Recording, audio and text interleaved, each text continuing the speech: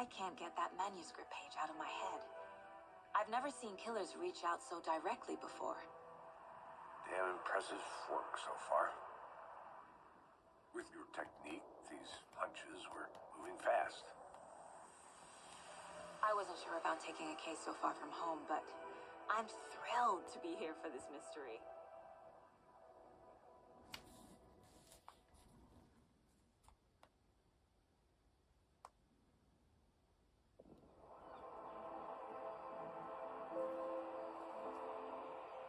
Need to swing by the lodge to get anything from the field office?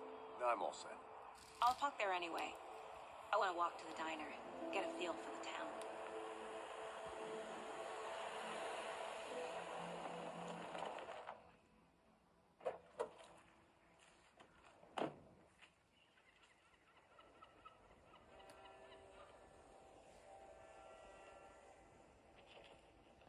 The diner's just up the waterfront. Shouldn't keep the sheriff and our witnesses waiting. I smell coffee.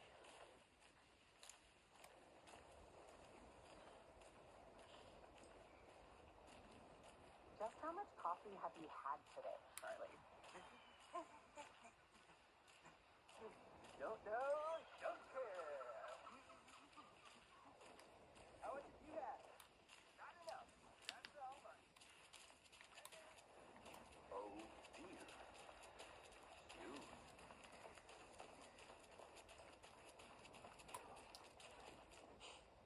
Let me guess. The FBI. Welcome to Bright Falls. It's nice to have you here. I got you both some coffee. Oh, it's Washington's finest.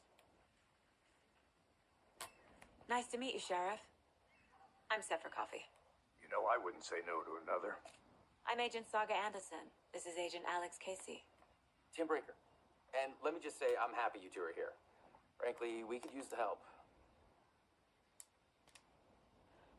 Your deputies said you had a couple of witnesses here. They made them sound like suspects. Mulligan and Thornton are still...